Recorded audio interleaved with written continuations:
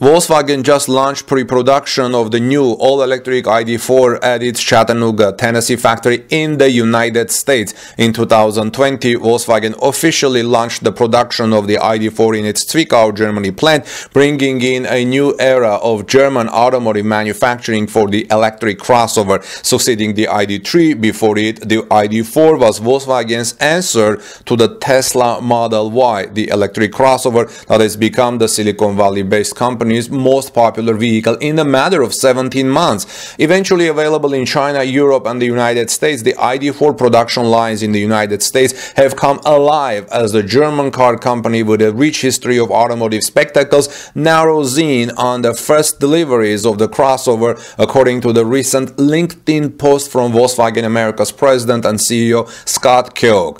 Keogh details seeing the first operational production lines at the Volkswagen Chattanooga plant while touring the first EV assembly lines at the facility. He says, "While I was there to tour our electric vehicle expansion at the plant, I had the pleasure of watching a pre-production version of the Volkswagen ID.4 come down the line," Keogh said. Broadening his experience, he said that the pre-production units would help eliminate future bottlenecks in the production process, especially as fully assembled US-built ID.4 units will be ready for production in 2022. He also said, "This early model is a way for us to validate the build process, components, and procedures in advance of full assembly, which is scheduled to begin next year. Just as important, it represents our $800 million investment in EV assembly for the region and our commitment to the high-tech jobs that will keep this facility humming," he said.